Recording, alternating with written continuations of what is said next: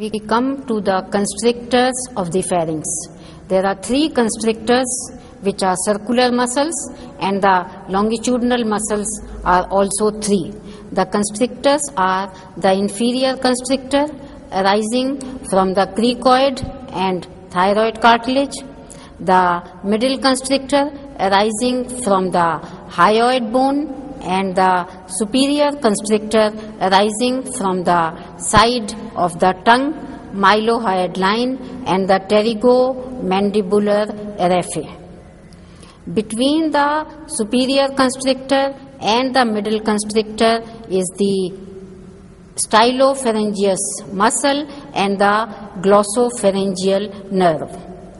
Between the middle constrictor and the inferior constrictor is the superior laryngeal artery and the internal laryngeal nerve.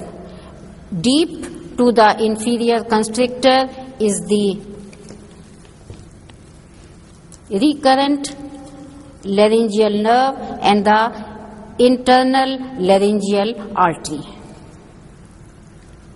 In addition, we can also see the hypoglossal nerve, which is crossing the external carotid artery, and the lingual artery, which is passing deep to the hyoglossus muscle.